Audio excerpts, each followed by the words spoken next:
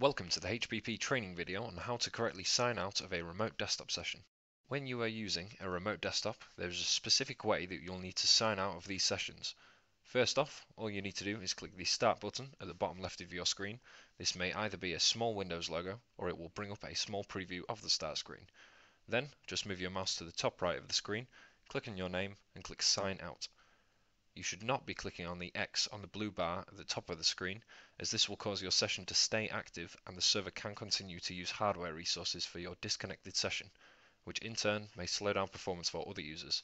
It may also cause you the issue of having a black screen the next time you log onto the remote desktop.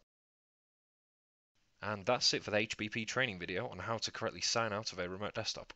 If you have any issues or queries, please let us know by emailing itsupport@hbp-group.co.uk or by giving us a call on 01724 400 304. Thank you.